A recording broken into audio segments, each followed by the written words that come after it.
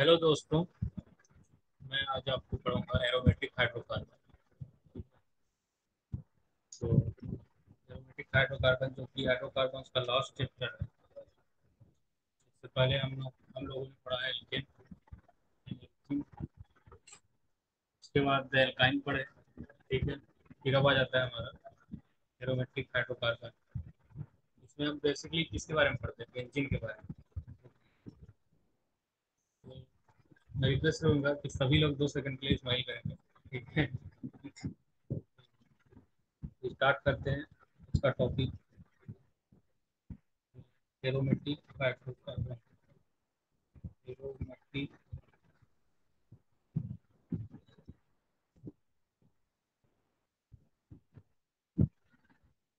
Hydrocarbon.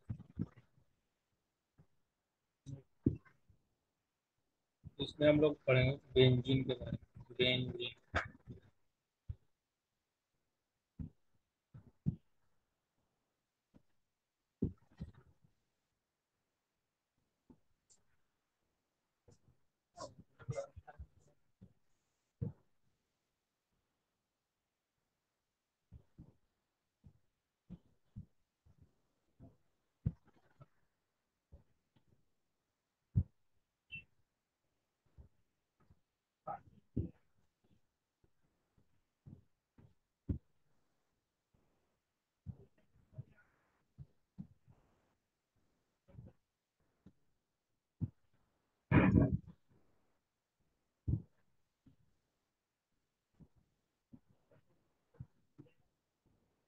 Aromatic hydrocarbon benzene.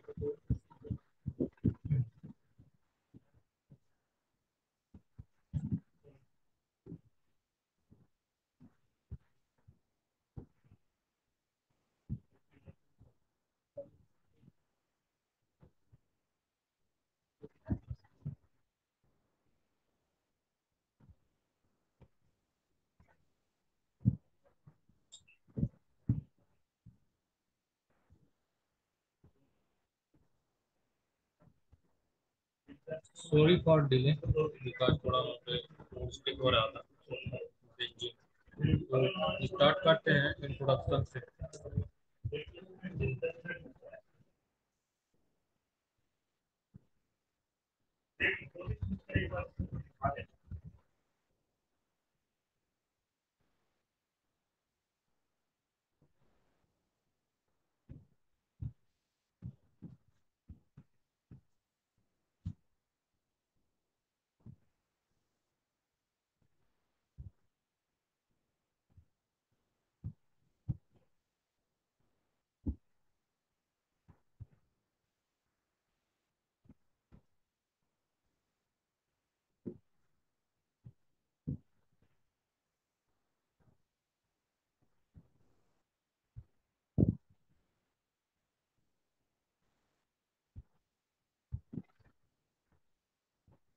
Introduction. ठीक है। थोड़ा डिले हो गया क्योंकि यहाँ पे पेन सेलेक्ट नहीं हो पा रहा था, तो उसके लिए सॉरी। तो इंट्रोडक्शन पहला पॉइंट है इसका। This is also called this is also called arenes. Arenes भी बोलते हैं, एरिन्स। ठीक है। और फिर इसमें दूसरा पॉइंट है एरोमेटिक जो हाइड्रोकार्बन है वो दे possesses pleasant colour. Pleasant colour नहीं इसमें। ठीक है। तो जो एरोमेटिक जो वर्ड है वो कहाँ से आया था? Greek Greek word. ग्रीक से आया था इसका। जो ग्रीक वर्ड एरोमा से आया था। ठीक है। एरोमा। एरोमा जिसका मतलब होता है, मीनिंग होता है स्मेलिंग से। Pleasant pleasant pleasant smelling.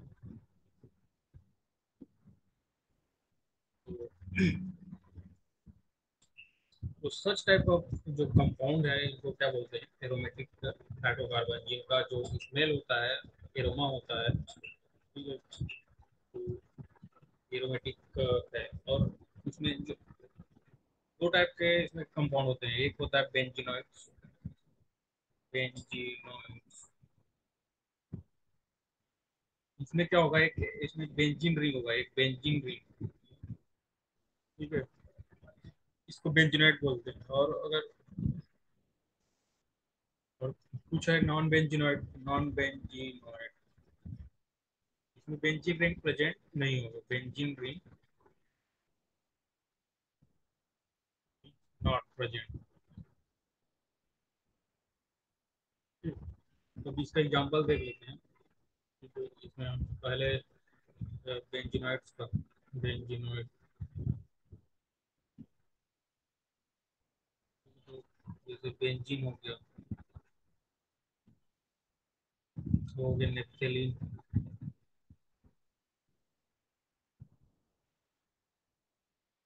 ये क्या है, बेंजीनॉइड है क्योंकि इसमें बेंजीन रिंग है। और जो नॉन बेंजीनॉइड है उसका एग्जांपल है,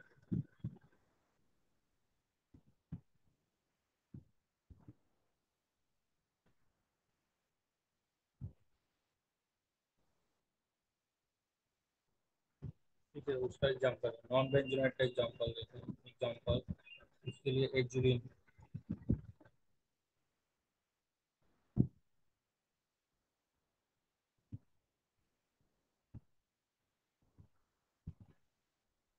azulene,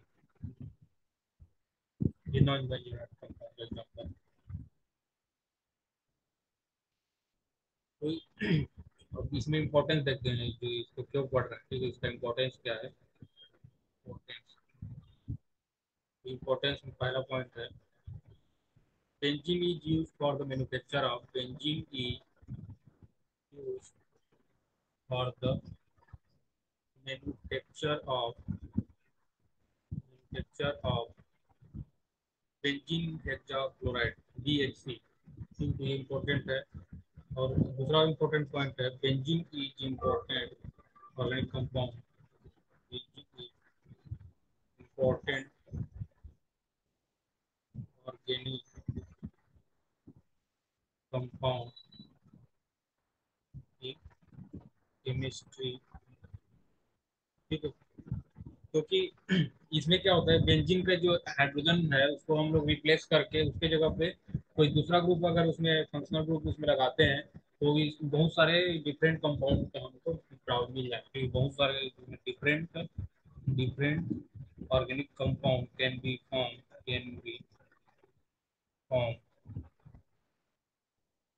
from replacing, replacing hydrogen atoms की डिफरेंट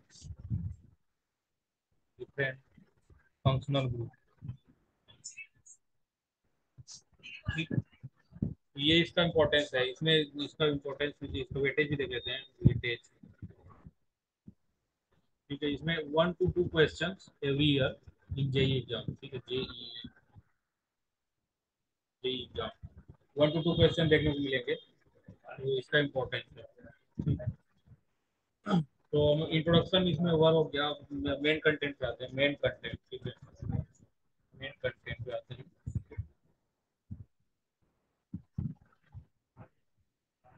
मेन कंटेंट आते हैं। तो पहला इसमें देखेंगे nomenclature,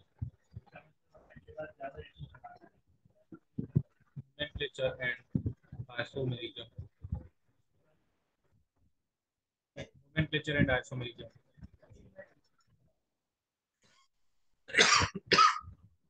IUPAC nomenclature and isomerism तो हम जीओसी में देख चुके हैं। ठीक है, तो इसको मैं ज़्यादा नहीं बताऊंगा, लेकिन फिर भी जो मेन इसका जो आइसोमर है उसके बारे में बताना। ठीक है, तो इसमें जो बेंजीन है उसमें 6 हाइड्रोजन एटम होते हैं, और क्या है, 6 कार्बन एटम होते हैं। तो जैसे ये बेंजीन है, hydrogen, hydrogen, hydrogen, hydrogen, hydrogen, तो इसमें 6 हाइड्रोजन, 6 हाइड्रोजन। ठीक है, 6 हाइड्रोजन है। अब इसमें एक हाइड्रोजन को रिप्लेस कर दिए, एक हाइड्रोजन को रिप्लेस करके यहाँ पे, एक हाइड्रोजन को रिप्लेस करके यहाँ पे CH3 लगा दिए, तो ये हो गया मिथाइल बेंजीन।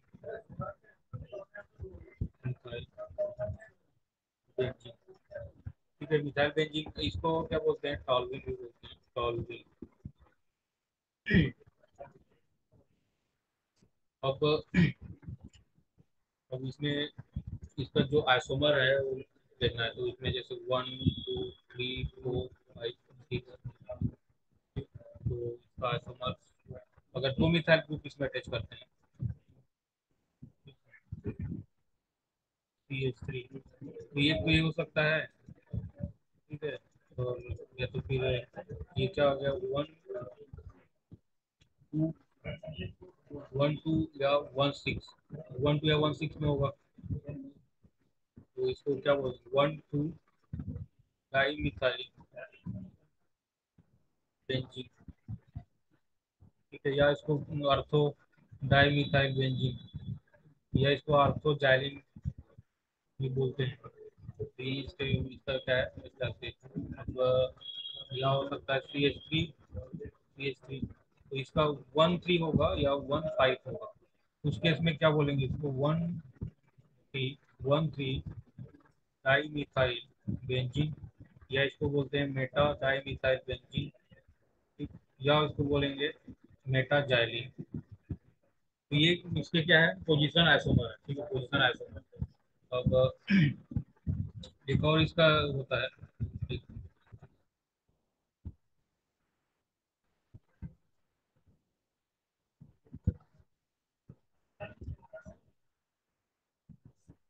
तो वाले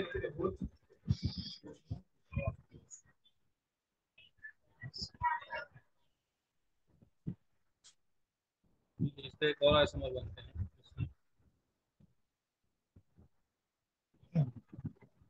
एक यहाँ पे होगा और एक फोर्थ पोजीशन में होगा, ठीक है। तो 1 4 डाई मिथाइल बेंजीन, ठीक, इसको क्या बोलेंगे, पैरा डाई मिथाइल बेंजीन, या इसको बोलेंगे पैरा जाइलिन, ठीक, पैरा जाइलिन। तीनों इसके पोजीशन आइसोमर। अब इसको पार्ट में डिवाइड करते हैं। ये इसका मतलब पोजीशन आइसोमर शो करते हैं इसमें। अब इसके बाद देखते हैं structure of benzene, structure of benzene,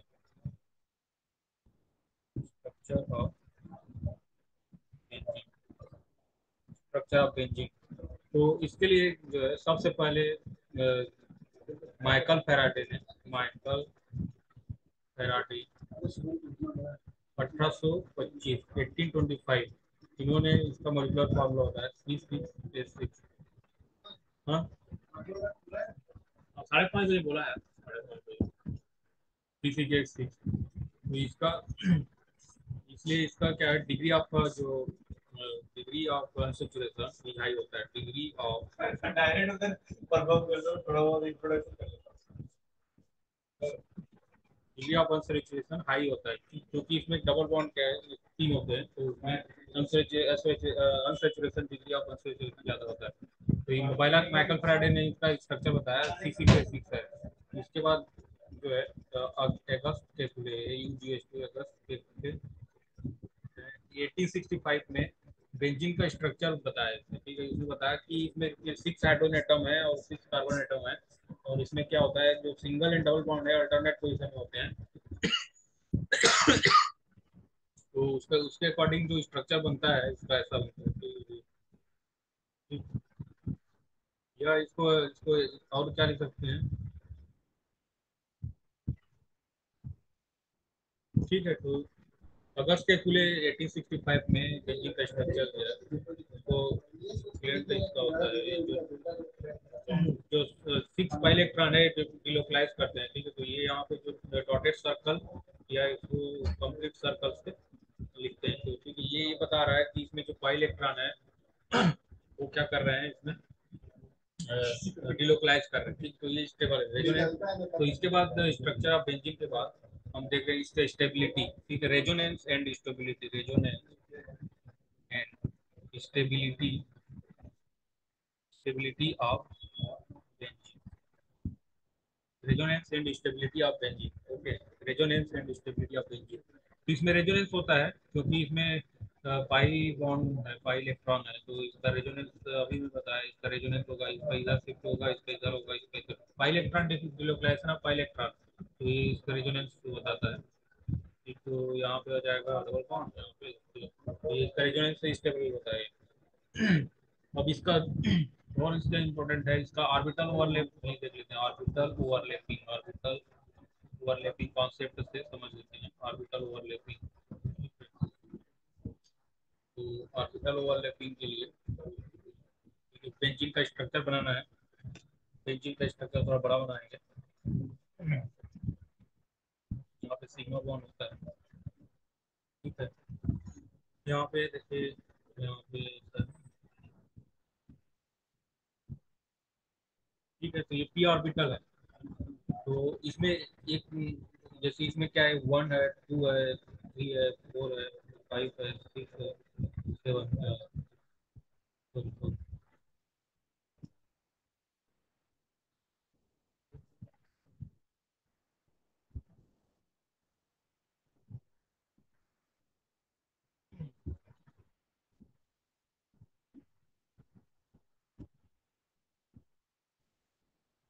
five है,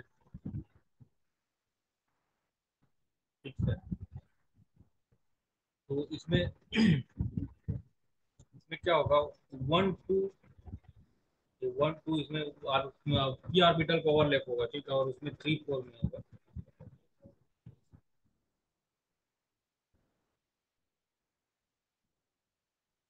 तो पी ऑर्बिटल ओवरलैपिंग से इसमें बन जाएगा, ठीक है। इसका अब इसका स्ट्रक्चर इसमें इंटरेस्ट हो जाएगा, फाइव वन बन जाएगा, ठीक है। ये इसका एक और पॉसिबल है, अगर इसको वो जो ओवरलैपिंग है वो to three and four five and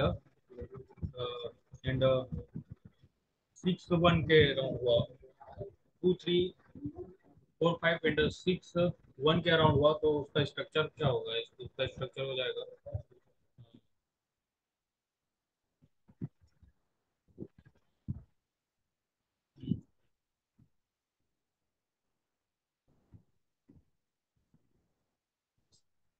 ठीक है, ठीक है।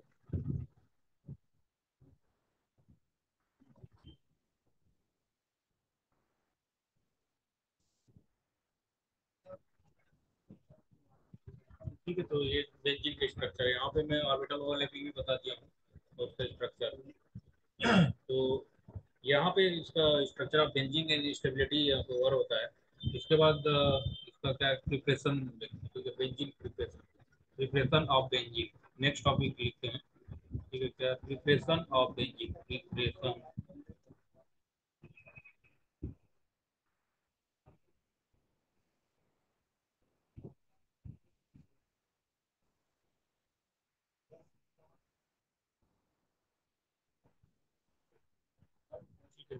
ठीक है, प्रिपरेशन।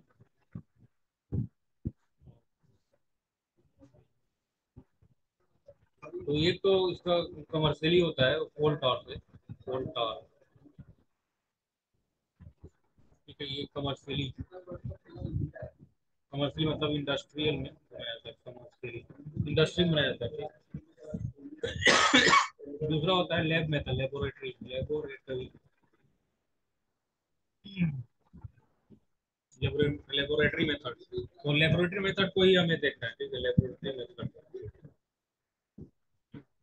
तो इससे इससे पहले थोड़ा वो देख लेते हैं, इसका एरोमेटिसिटी बचा था, उसका भूल जा रहा हूँ, ठीक है। तो aromaticity of the aromatic compound वो देख लेते हैं, aromaticity, aromaticity of aromatic hydrocarbon. तो इसके लिए तीन पॉइंट होते हैं। पहला जो प्लानेट प्लेनारिटी, ठीक है। तो क्या होगा, complete delocalisation of, complete delocalisation, complete delocalisation of by electron. एक तीसरा पॉइंट होता है 4n+2 बाई इलेक्ट्रॉन होना चाहिए। तो ये जो रूल है, क्या हकल रूल बोलते हैं, हकल, ठीक है, हकल रूल। इसके जो जो भी कंपाउंड है वो, अगर इस रूल को फॉलो करता है तो हम कह सकते हैं कि वो कंपाउंड क्या है, एरोमेटिक कंपाउंड है। ठीक, तो इसके एग्जांपल दे देते हैं। एग्जांपल,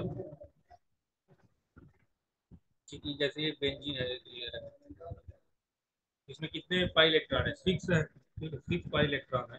तो इसमें 4n+2 जो रूल है उसके according N equal to one put करने से, N equal to one put करने से हमारे पास आ जाएगा 6 पाई इलेक्ट्रॉन। ठीक है, और इसमें ये प्लेनर है, साइक्लिक भी है। ठीक है, इसलिए ये क्या है, एरोमेटिक कंपाउंड है। और कोई भी कंपाउंड किया है तो तीनों जो रूल है उसको उसमें अप्लाई करना है। उसके बाद अगर सेटिस्फाई हो रहा है उसका मतलब क्या है, गिवन कंपाउंड है, एरोमेटिक है। ठीक है, तो अभी क्वेश्चन देख लेते हैं, question. which is which of the following is, which is not aromatic, which is not aromatic, which of the following is not aromatic?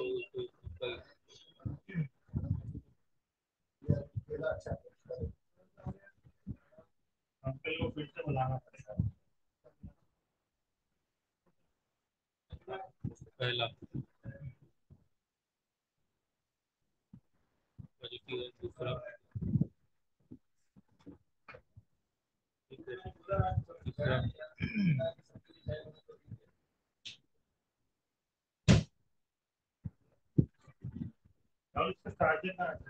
चौथा, चौथा है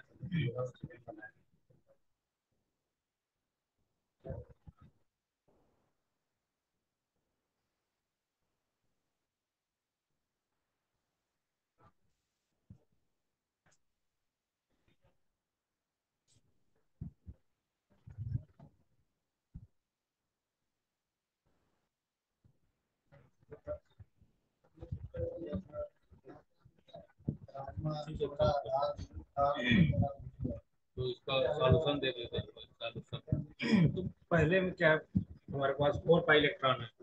तो 4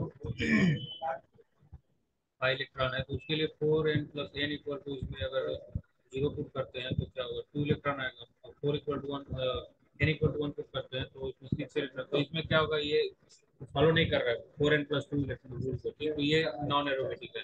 तो हमारा आंसर क्या होगा, 1 हो जाएगा। बाकी कभी इस प्रकार से चेक कर सकते हैं। ठीक है, तो सभी में इस रूल फॉलो करेगा तो इसका आंसर हो जाएगा ऑप्शन ए। अब दूसरा क्वेश्चन हम देख लेते हैं। दूसरा question, how many how many number of sigma and pi electron, how many number of sigma and pi bond,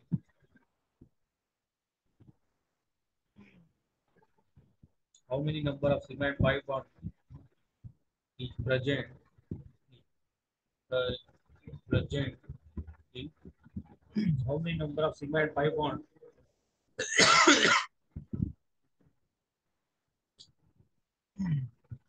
is present in benzene? right, तो इसका सॉल्यूशन देख लेते हैं। पहला ऑप्शन है 9 sigma 3 pi, दूसरा ऑप्शन है 6 sigma 3 pi, तीसरा ऑप्शन है 10 sigma 3 pi, चौथा ऑप्शन है,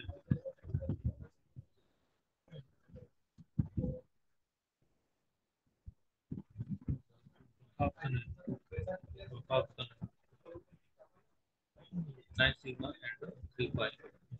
तो बेंजीन का स्ट्रक्चर ऐसा ड्रॉ करके हाइड्रोजन रहता है,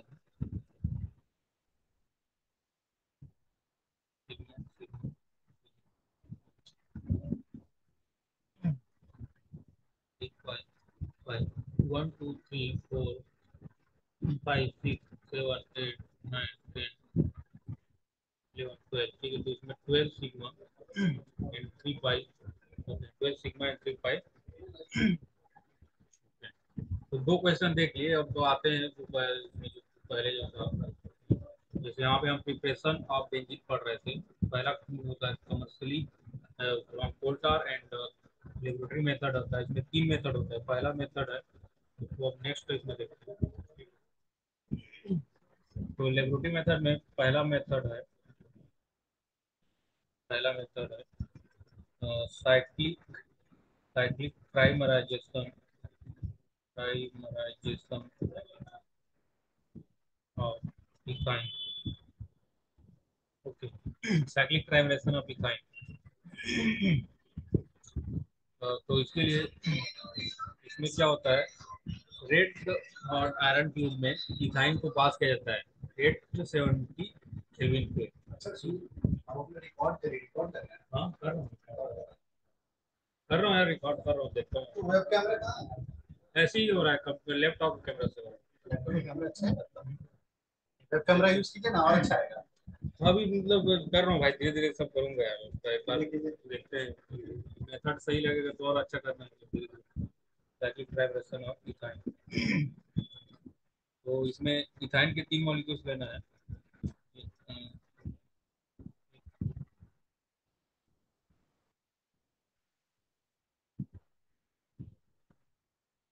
ठीक, इसमें ऐसा होता है, इसका इधर जाएगा, इसका इधर।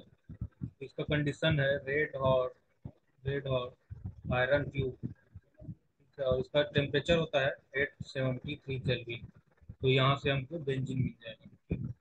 तो ये लेबोरेटरी मेथड है ट्राइमराइजेशन ऑफ इथाइन। तो दूसरा मेथड होता है डीकार्बोक्सिलेशन ऑफ डीकार्बोक्सिलेशन ऑफ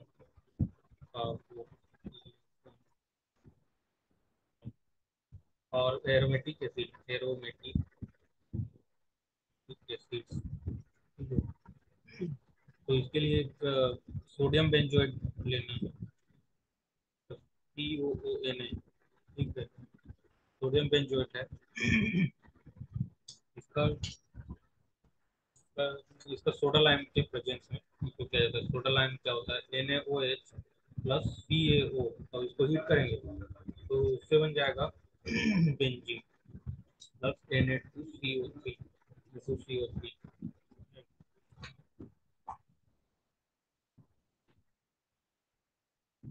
ठीक, तो ये दूसरा मेथड है बेंजीन बनाने का। तो ये NaOH प्लस CO को उसमें सोडा लाइम बोलते हैं, तो ध्यान देना। अब तीसरा देखिए, तीसरा बनाने के लिए reduction of phenol, reduction of reduction of phenol. तो इसके लिए फिनॉल C6 है, H5OH। ठीक, तो ये फिनॉल हो गया। तो अब इसको जिंक, जो जिंक डस्ट है, उसके साथ हीट करेंगे तो बन जाएगा बेंजीन प्लस जेड। ठीक, ये 3 मेथड है बेंजीन बनाने के। ठीक है, अभी इसको डिस्कस कर लिए। यहाँ पे कोई डाउट है अगर तो इसको बता दो। नहीं है तो इसको आगे बढ़ते हैं। तो अब आगे भी इसका क्या है, तो हम लोग प्रिपरेशन ऑफ बेंजीन पढ़ लिए। ठीक है, प्रॉपर्टीज देखेंगे। तो सबसे पहले इसमें फिजिकल प्रॉपर्टीज ठीक है of aromatic compound.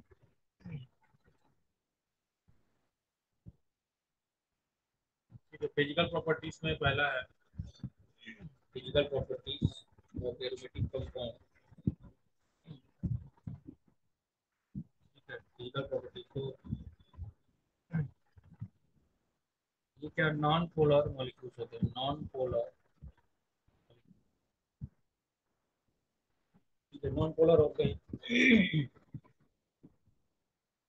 Non polar molecules होते हैं, और कलरलेस होते हैं, colourless in liquid and solute. Colourless होते हैं, इनका स्मेल होता है, ठीक है, एरोमा, कैरेक्टरिस्टिक एरोमा जो कि स्मेल होता है, तो जिसके कारण इसको टॉयलेट्स में या तो फिर toilet and preservation of cloth,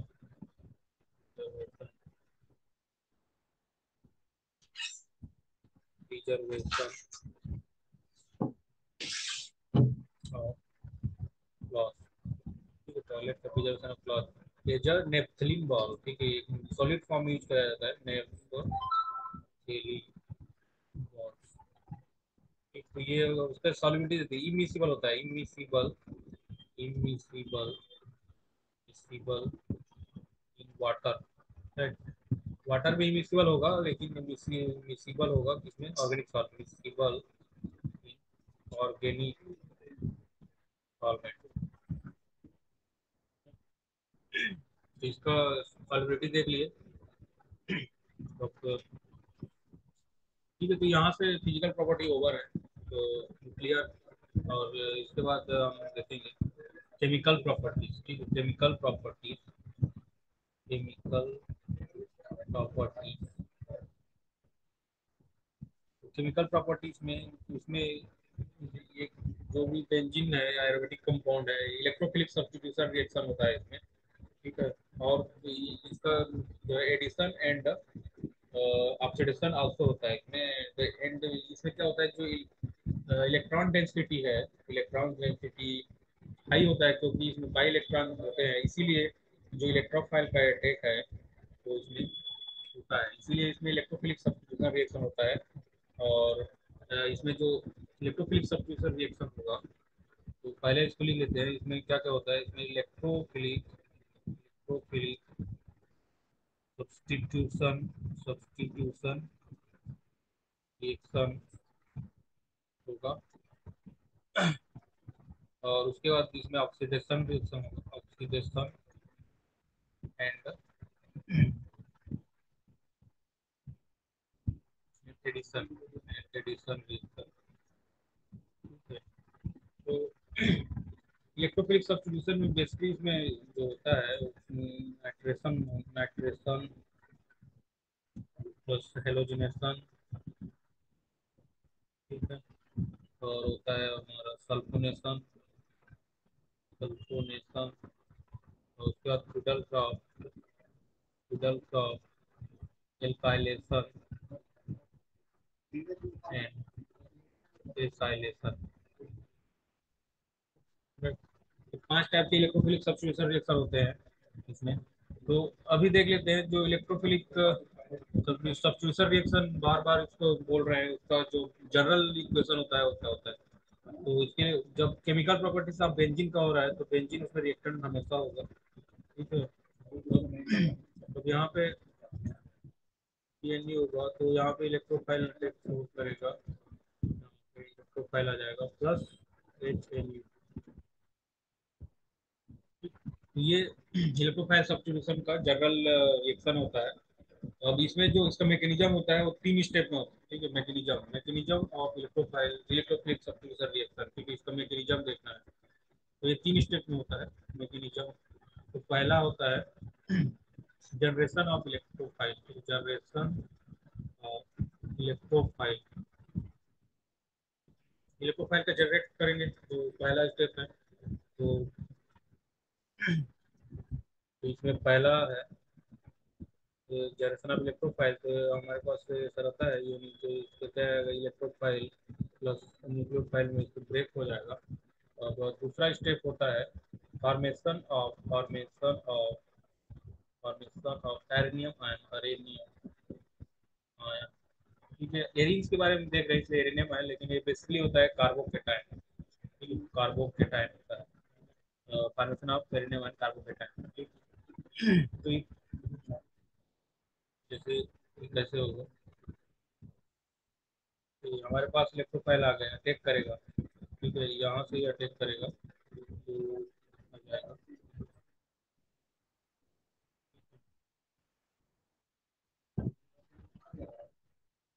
plus है, इलेक्ट्रोफाइल आ जाएगा। अब यहाँ पे हमारे पास क्या है, sp3 का, sp3 कार्बन मिल जाता है, sp3 कार्बन। ठीक है। तो यहाँ पे कार्बन जो कार्बोकेटाइन बनता है वो रेजोनेंस स्टेबलाइज होता है इसका। रेजोनेंस स्टेबलाइज कैसे होगा, यहाँ पे डिलोकलाइज हो जाएगा,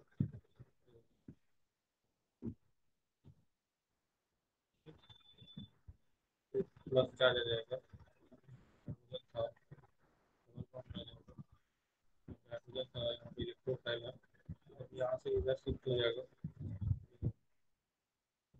स्टेबलाइज होता है।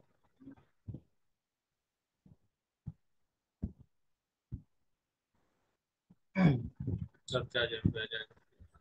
तो ये इसका क्या है, रेजोनेंस स्ट्रक्चर। तो इसका एक प्लेन जो बनेगा उसको क्या बोलते हैं, रेजोनेंस फैब्रिक बोलते हैं। तो यहाँ पे प्लस चार्ज होगा बीच में, और यहाँ पे जो डॉटेड सर्कल है वो शो कर रहा है ठीक। इलेक्ट्रॉन का डिलोकलाइजेशन। ये इसका हाइब्रिड है, ये स्टेबल होता है, रेजोनेंस हाइब्रिड बोलते हैं इसको, रेजोनेंस हाइब्रिड। ये रेजोनेटिंग स्ट्रक्चर है कार्बोकेटाइन का, रेजोनेटिंग स्ट्रक्चर। तो ये दूसरा स्टेप है फॉर्मेशन ऑफ कार्बोकेटाइन, जो कि ओवर है। अब तीसरा होगा removal of proton, removal of proton bye rotating of.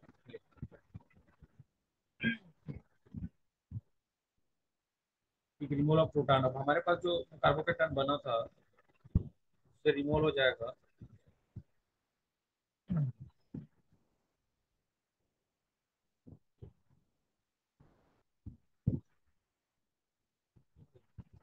यहाँ पे न्यूक्लियोफाइल जो बचा था वो इससे क्या होगा, ये इसका हाइड्रोजन इसके साथ चला जाएगा, यहाँ का जो फाइल इधर चला जाएगा, तो इससे बन जाएगा प्लस एक। ये इसका मैकेनिज्म होता है, तीन स्टेप में होता है। ठीक है, तो अब एक एक करके देख लेते हैं इनका जो इलेक्ट्रोफिलिक सब्स्टिट्यूशन रिएक्शन है सभी का। तो पहला जो होता है नाइट्रेशन होता है, इसमें नाइट्रो ग्रुप ऐड हो जाएगा, नाइट्रो नहीं नाइट्रेशन, ठीक है नाइट्रेशन। तो nitro group, nitro group is added in benzene group, तो बेंजीन रिंग में नाइट्रो ग्रुप ऐड हो जाएगा। तो इसके लिए बेंजीन ही होगा रिएक्टेड, बेंजीन रिएक्टेड हो गया।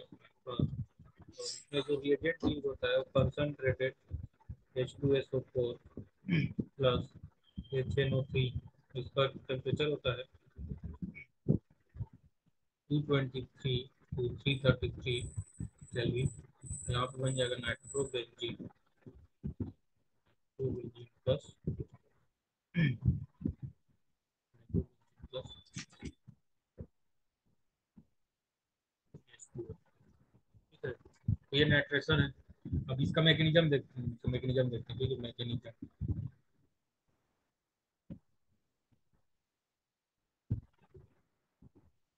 तो पहला स्टेप होता है generation of electrophile, generation electrophile. ठीक है, तो H2SO4 का स्ट्रक्चर होगा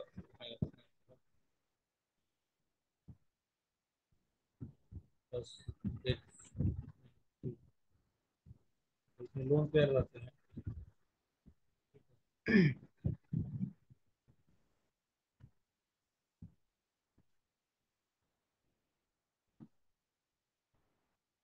तो इसका जो लोन पेयर इसमें अटैच करेगा, तो यहाँ पे बन जाएगा बस protonated, protonated protonated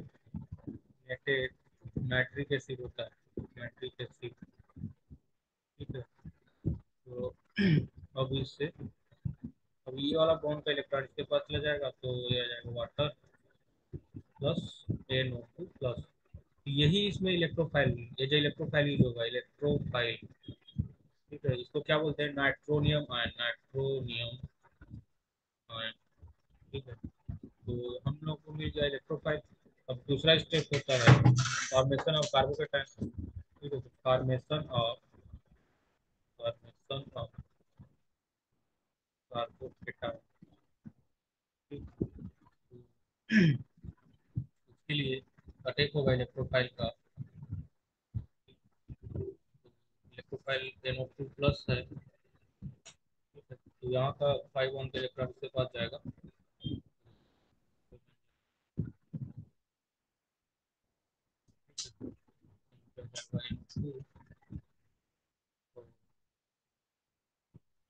plus charge hydrogen,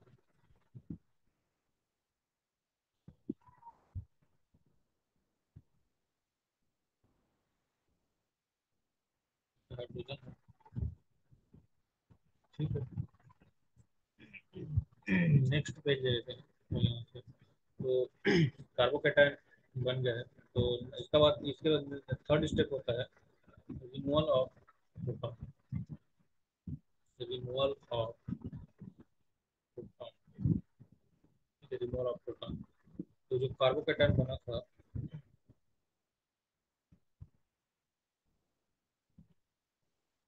ठीक है, इसमें HSO4 माइनस जो न्यूक्लियोफाइल है ये इसका अटैक करेगा, ये वाला बॉन्ड का इलेक्ट्रॉन इसमें जाएगा, तो यहाँ से बन जाएगा नाइट्रोबेंजीन।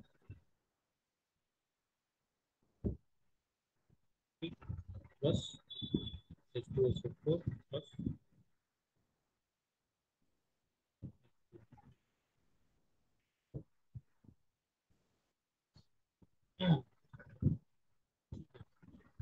तो ये हो गया नाइट्रेशन। अब दूसरा दूसरा हेलोजन का, हेलोजन, तो हेलोजन का इसके लिए anhydrous LCL use acid use होता है, जो कि एलसीएल बेसिकली यूज करते हैं। और क्लोरीन क्लोरीन इसमें क्लोरीन के साथ बेंजीन का रिएक्शन होगा, तो यहाँ पे बेंजीन रिंग बनाते हैं, प्लस क्लोरीन यूज होगा, और उसका anhydrous anhydrous LCL anhydrous LCL का यूज करते हैं, ठीक है। तो इससे बन जाएगा फ्लोरोबेंजीन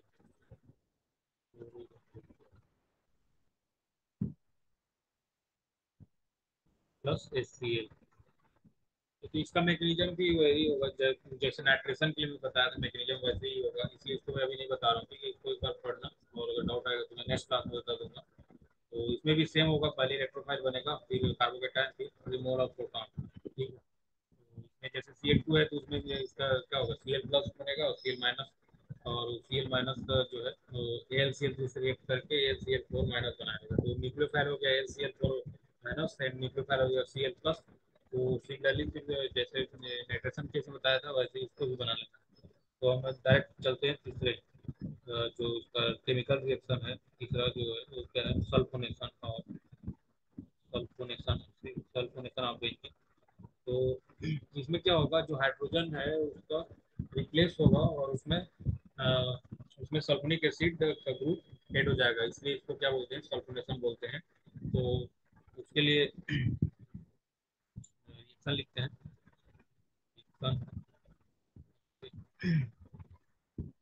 बेंजीन है, प्लस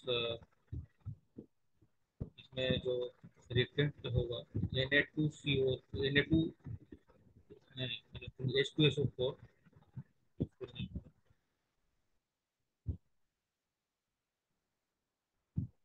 H2SO4 SO3, तो इसको क्या बोलते हैं, फ्यूमिक sulphuric acid, फ्यूमिक sulphuric acid, फ्यूमिक sulphuric acid. तो इससे बन जाएगा सब बेंजीन सल्फोनिक एसिड, उसका फॉर्मूला होता है SO3H, ठीक है। फ्यूमिक sulphonic acid, sulphonic acid plus इसमें बन जाता है H2O। तो ये सल्फोनेशन हो गया। इसका भी मैकेनिज्म नाइट्रेशन भी जैसे होगा, ठीक है, इसको देख लेना एक बार, ठीक है। अब इसमें आ जाते हैं, इसका चौथा reaction, fiddle crop fiddle alkylation, fiddle crop alkylation.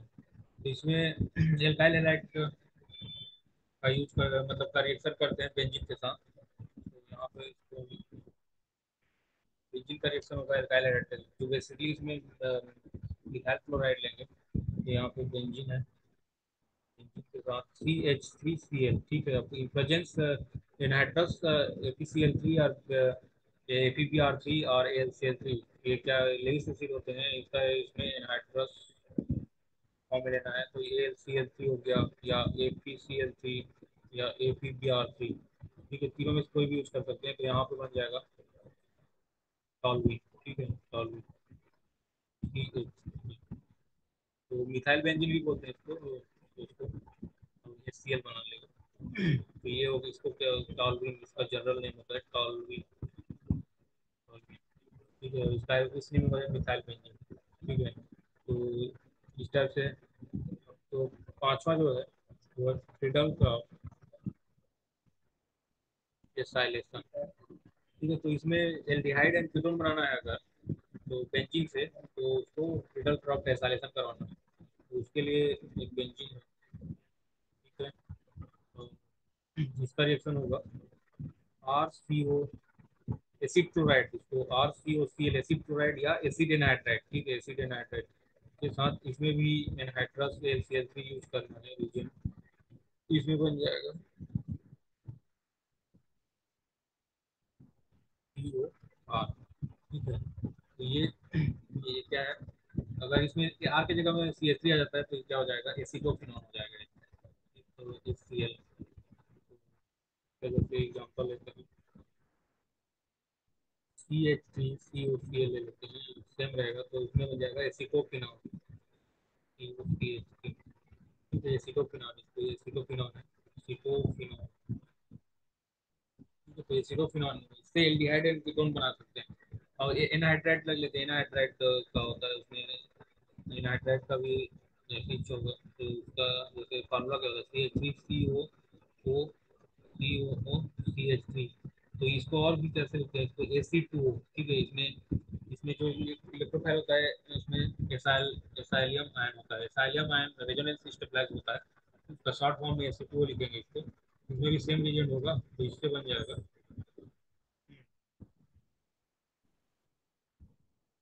C H three plus H C L.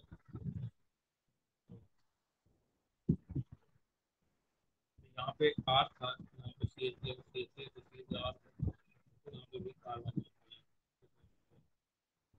तो ये थाइलियम आयन इसको होता है। इस टाइप से इलेक्ट्रोफिलिक सब्स्टिट्यूशन रिएक्शन में पांच टाइप के बेंजीन का रिएक्शन होता है, उसको हम लोग स्टडी कर लिए हैं। अब नेक्स्ट पेज में आते हैं एडिशन रिएक्शन, ठीक है, एडिशन रिएक्शन, एडिशन,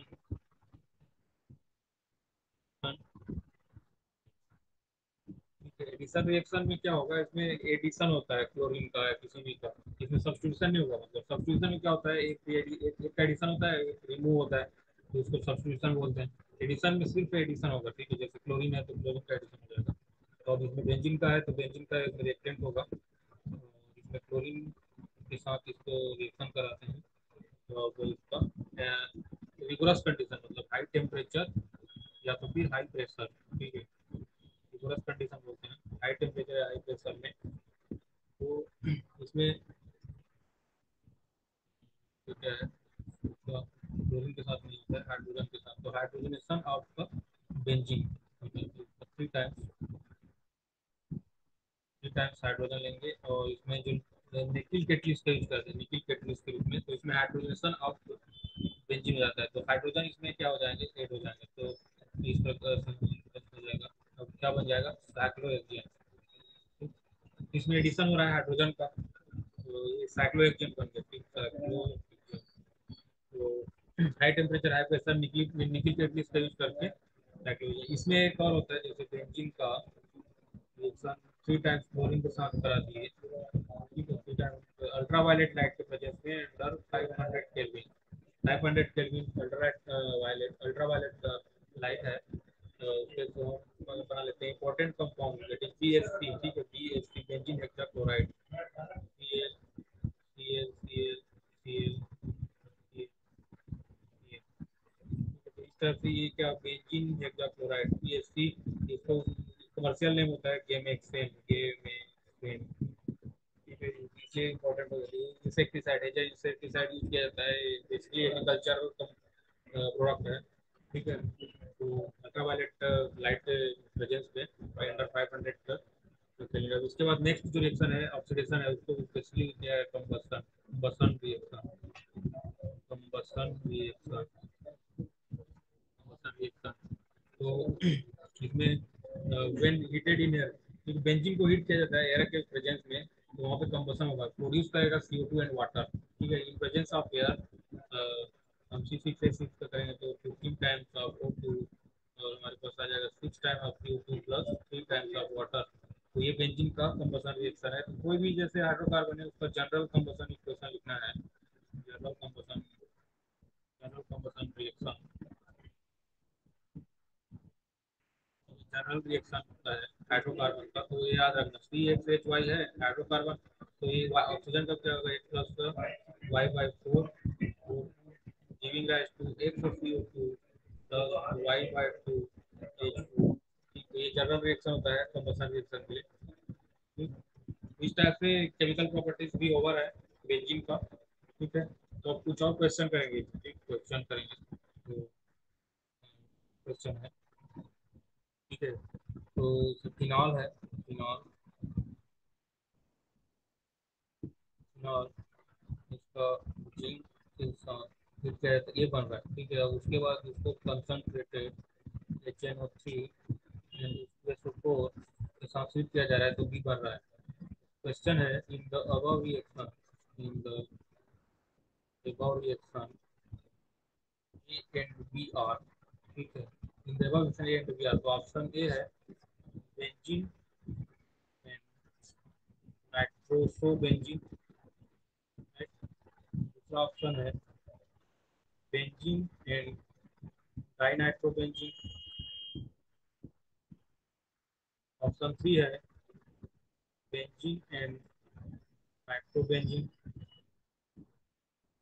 ठीक है, ऑप्शन फोर है टॉल्विन एंड मेटा नाइट्रोबेंजीन, ठीक है, फोर ऑप्शन है। तो अभी हम लोग इसमें इसका प्रिपरेशन मेथड पढ़े हैं, फिनाल से अगर जिंक के साथ हीट किया जाता है तो क्या बनता है, बेंजीन। तो इसका सॉल्यूशन देख लेते हैं, ठीक है, सॉल्यूशन, तो हमें पता है कि अगर फिनाल का जिंक के साथ हीट किया जाए, जिंक के साथ हीट किया जाए तो क्या बनता है, बेंजीन। तो बेंजीन बन गया। अब बेंजीन का, ठीक है, बेंजीन का अगर कंसनट्रेटेड HNO3 एंड H2SO4 के साथ हीट किया जाए तो क्या बनता है इसका, नाइट्रोबेंजीन बनता है, ठीक है, नाइट्रोबेंजीन बनता है प्लस वाटर बनता है। तो ये ए है, ये बी है, तो इससे हम क्या करके आंसर बना सकते हैं, ठीक है, तो जो ए है वो बेंजीन है और बी है वो नाइट्रोबेंजीन, तो ऑप्शन सी इसका करेक्ट आंसर होगा, ठीक है, तो ये इसका सॉल्यूशन है।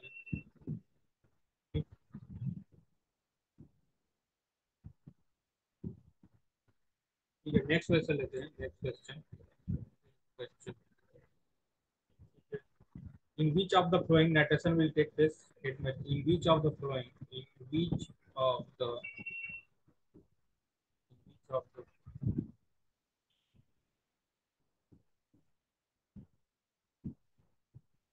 in which of the following nitration will take place, nitration take place at meta position, ठीक है, तो क्वेश्चन क्लियर है, क्या बोल रहा है, नाइट्रेशन हो रहा है और मेटा पोजिशन में बताना है कि किसमें होगा, ठीक है, तो मेटा पोजिशन, इसके हमारे पास जो ऑप्शन है वो क्या है, इसका है, इसका है CCl3 है, CCl3 है, एक है NO2 है, एक है प्लस NH3 है, ठीक है, एक सिर्फ बेंजीन है, ठीक, एक में O माइनस है। तो हमारे पास चार कंपाउंड है, इनका ऑर्डर दिया है, पहला दिया है वन ओनली, दूसरा दिया है, दूसरा दिया है टू, थ्री एंड फोर, तीसरा ऑप्शन है वन, थ्री एंड फोर, चौथा ऑप्शन है one, to and three, right.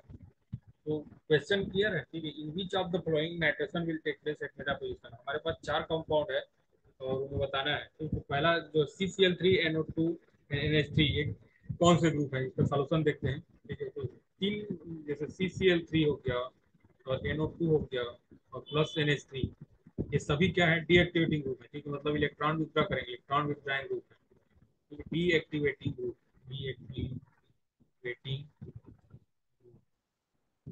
ठीक है, तो जब भी इलेक्ट्रॉन विथड्रॉ हो रहा है, मतलब जो बेंजीन रिंग है उसमें इलेक्ट्रॉन का डेंसिटी कम हो रहा है, तो उस केस में ही क्या होता है, मेटा पोजिशन पे अटैक करता है, ठीक है, तो ये मेटा डायरेक्टिंग ग्रुप है, तो जब भी ऐसा होगा डीएक्टिवेट करेगा तो मेटा डायरेक्टिंग ग्रुप होगा, इसलिए इसमें जो CCl3 NO2 एंड NH3 इसमें क्या होगा, मेटा पोजीशन पे नाइट्रेशन होगा। तो ऑप्शन जो है जो उसका सही आंसर है फोर है, करेक्ट आंसर फोर। इस तरह से इसको देखना है। तो कौन कौन सा डीएक्टिवेटिंग ग्रुप है, कौन कौन सा एक्टिवेटिंग ग्रुप है, इसको पहले हम पढ़ चुके हैं। ठीक है, इसलिए मैं डायरेक्ट इसको बता दिया। तो इसको याद रखना है, जो इसका जो सीरीज होता है। अब नेक्स्ट क्वेश्चन देखते हैं। ठीक है, नेक्स्ट क्वेश्चन। इसके नेक्स्ट क्वेश्चन है which of the flowing, which of the following, ठीक है, which of the flowing compound, which of the flowing compound is most most reactive towards reactive towards electrophilic electrophile, Bg plus। Question clear है? ठीक है, which of the following compound is most reactive towards electrophile. Electrophile के towards कौन सा जो compound है most reactive है, ठीक है, वो बताना है। तो इसमें जो ऑप्शन गिवन है, पहला है,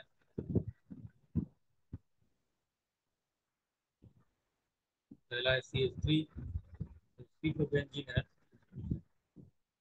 बेंजीन है। और वो एक ओ सी एच थ्री है, ओ C H three C H three है। तो चार कंपाउंड गिवन है, तो इसमें बताना है कि विच इज मोस्ट रिएक्टिव।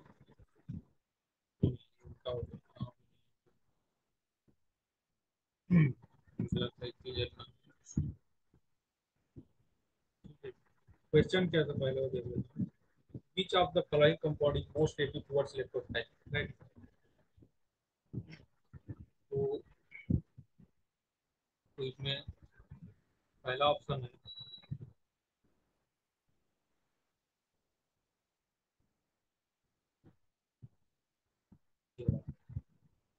दूसरा है, दूसरा है,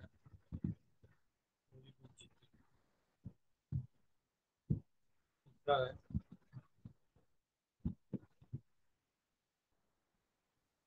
चौथा है। ठीक, तो इसका सॉल्यूशन देखते हैं। चार चार ऑप्शन है, तो इसमें से सभी में जो स्टेबल है कार्बोकेटाइन, उसके से पहला ही ऑप्शन में स्टेबल है, क्योंकि इसमें बेंजाइल कार्बोकेटाइन बनेगा। फिर बेंजाइल कार्बोकेटाइन बनेगा इसमें, अगर इसका जैसे ये प्रोफाइल है हमारे पास, इसका टेक किया, ठीक है, तो इसमें क्या बनेगा, इसमें जो कार्बोकेटाइन बनेगा, कार्बोकेटाइन बनेगा, ठीक है,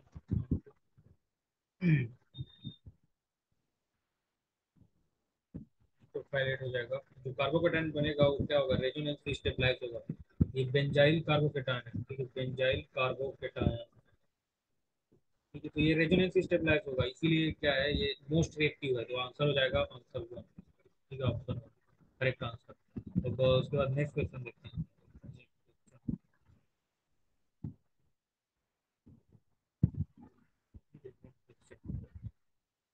इसमें पूरा among the following, among the following, among the following, the order, the decreasing order of, decreasing order of, decreasing order of reactivity,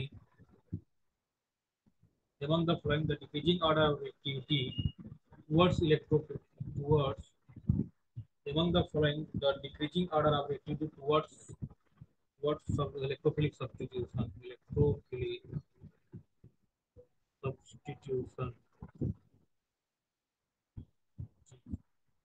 ठीक है, among the following the decreasing order of reactivity towards electrophilic substitution, ये बताना है। तो इसमें जो compound है उसको लिख लेते हैं। CH3 है, सिप्रोबेंजीन है, पहला है, दूसरा जो वो CH3 है, CH3 है, ये तीसरा है, ये चौथा है। Among the following the decreasing order of reactivity towards electrophilic substitution is, towards electrophilic substitution is, ठीक है, तो इसका जो ऑप्शन है वो लिख लेते हैं।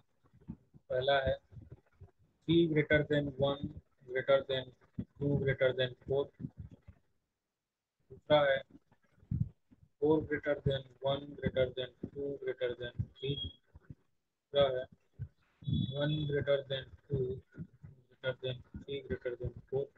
चौथा है to greater than one greater than three greater than four. ठीक है, तो इसका ऑर्डर ऑर्डर देखने के लिए जो इसमें सॉल्यूशन देखते हैं। ये सॉल्यूशन ओ सी एच पी है, सी एच पी है, तो है इसमें क्या है, सी एच पी है। तो इसमें ओ सी एच पी इसमें क्या है, प्लस एम मेजोमेरिक इफेक्ट से इसको इलेक्ट्रॉन डेंसिटी इंक्रीज कर देगा। ठीक है, तो इसलिए इलेक्ट्रोफाइल इसमें क्या करे, इलेक्ट्रोफाइल इजीली अटैक करना चाहेगा। और ये इसमें क्या हाइपर कंजुगेशन होगा, हाइपर कंजुगेशन होगा, प्लस प्लस आई इफेक्ट से इसका इलेक्ट्रॉन डेंसिटी इंक्रीज करेगा, इसलिए ये भी इलेक्ट्रोफिलिक सब्स्टिट्यूशन के लिए मोस्ट इफेक्टिव होगा। उसके बाद फिर बेंजीन होगा और इसमें माइनस आई इफेक्ट है, माइनस आई इफेक्ट से इलेक्ट्रॉन विड्रॉ करके इसका इलेक्ट्रॉन डेंसिटी कम करके इसका रिएक्टिविटी जो है कम हो जाएगा, तो इसका ऑर्डर हो जाएगा। तो हमारा ऑप्शन हो जाएगा three, three greater than, three is greater than one greater than to greater than four. ठीक है, तो ये हो गया। अब नेक्स्ट क्वेश्चन करते हैं।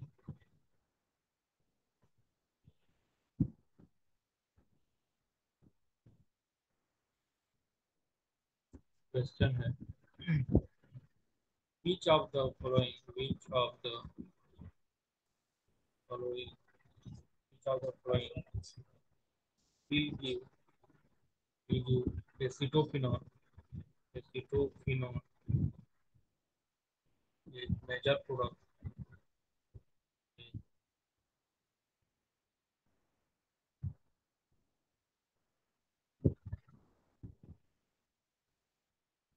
is major product when treated, when treated with benzene, when treated with benzene, yes, yes, yes. ठीक है, तो क्वेश्चन क्या है, which are the following will give acetophenone as major product when treated with benzene and LCl3। है, तो option है AC2O, दूसरा है CH3CONH2, तीसरा है CH3COCl, चौथा है CH3CH2COCl। ठीक है, तो which are the following will give acetophenone as major product when treated with the benzene and LCl3। तो अभी इसको ये इसका कौन सा रिएक्शन पड़ेगा। ठीक है, तो फिडल क्रॉप डेसालेशन का एग्जांपल है, तो उसमें इसमें या तो एसिड एनहाइड्राइड है, या तो एसिड एनहाइड्राइड होना चाहिए या एसिड क्लोराइड होना चाहिए, तो उससे एस्ट्रोफिनॉल मिलता है। तो option three and option one both are correct. पिताजी की जो multiple multi correct answer type question. तो acid anhydride and acid chloride is used as a reactant to produce acetophenol in the presence of anhydrous LCl3। तो ये question over है। तो एक और क्वेश्चन देख लेते हैं, क्वेश्चन ये लास्ट क्वेश्चन है इस सेशन का। ठीक है, जो कि इम्पोर्टेंट है। क्वेश्चन है इन इन एरोमेटिक मॉलिक्यूल will have, ठीक है, एरोमेटिक मॉलिक्यूल क्या होगा, फोर एंड पाई इलेक्ट्रॉन, दूसरा four and plus two pi electron, तीसरा प्लेनर, चौथा साइक्लिक। ठीक, तो जो हकल रूल है उसके अकॉर्डिंग क्या होता है, कोई भी एरोमेटिक मॉलिक्यूल है तो उसमें four N plus two pi electron होना चाहिए। ठीक है, four N plus two pi electron, तो दूसरा ऑप्शन करेक्ट है। और उसमें प्लेनर होगा। ठीक है, मतलब sp2 हाइब्रिड हाइब्रिड कार्बन होना चाहिए, रेजोनेंस स्टेबलाइज होगा, और साइक्लिक होना चाहिए। ठीक है, साइक्लिक होना चाहिए, तभी क्या होगा उसमें जो पाई इलेक्ट्रॉन है उस पर कंटिन्यूस डिलोक्लाइजेशन होगा। ठीक है, तो ठीक है, ये सब है। तो अब इसको कंक्लूड कर लेते हैं, आज हमने क्या क्या पढ़ा है। तो हमने सबसे पहले हम क्या देखे, इसका स्ट्रक्चर ऑफ बेंजीन। ठीक है, स्ट्रक्चर ऑफ बेंजीन, उसके बाद उसका आईयूपीएसी नोमेनक्लेचर एंड आइसोमेरिज्म, फिर उसकी स्टेबिलिटी एंड उसका ऑर्बिटल ओवरलैपिंग। ठीक, तो उसके बाद हमने उसका उसको बनाते कैसे, उसके बाद मतलब प्रिपरेशन ऑफ बेंजीन। तो उसका दो मेथड होता है, या तो कमर्शियली या तो लेबोरेटरी। तो कमर्शियली हम उसको कोल टार से बना सकते हैं, और उसको लेबोरेटरी में तीन टाइप के मेथड है। जैसे पहला है प्राइमराइजेशन ऑफ इथाइन, एंड सेकंड है decarboxylation of aromatic acid, and third है रिडक्शन ऑफ फिनॉल। तो ये तीन मेथड है जिससे हम बेंजीन को बना सकते हैं। उसके बाद हम लोग केमिकल प्रॉपर्टी देखें, फिजिकल प्रॉपर्टी देखें। तो फिजिकल प्रॉपर्टी देखें, उसमें क्या है, पोलर मॉलिक्यूल्स हैं और इमिसिबल है वाटर के साथ। और इनका क्या है कि यूनिक स्मेल होता है, जिसके कारण हम उसको यूज करते हैं जैसे नेथ्रीन ball in toilets and preservation of clothes. ठीक है, केमिकल प्रॉपर्टी में क्या क्या शो करते हैं, electrophilic substitution reaction and addition reaction and combustion, that is oxidation reaction, right. तो उसके बाद जो इलेक्ट्रोफिलिक सब्स्टिट्यूशन रिएक्शन है, उसमें इलेक्ट्रोफाइल का जनरेशन होता है, फिर कार्बोकेटायन का फॉर्मेशन होता है, फिर रिमूवल ऑफ प्रोटॉन होता है। तो ये फाइव टाइप के इसमें रिएक्शन होता है, जैसे नाइट्रेशन हो गया, हेलोजिनेशन हो गया, और उसके बाद सल्फोनेशन हो गया, और उसके बाद Friedel drop acylation and alkylation. और ठीक है, तो इस टाइप से इसको हम लोग अच्छे से डील किए। ठीक है, तो उसके बाद इसका कुछ सिग्निफिकेंस भी होता है, जो भी हम लोग पढ़ रहे हैं उसका सिग्निफिकेंस क्या है वो देख लेते हैं। तो इसमें जो एरोमेटिक हाइड्रोकार्बन्स है उसका यूज होता है, ठीक है, as additives in gasoline and paints and other molecules, and as a non polar solvent use किया जाता है। जो बेंजीन एरोमेटिक कंपाउंड है, as non polar solvent use किया जाता है। ठीक है, तो ये सब इसका क्या सिग्निफिकेंस है। तो thank you and have a nice day.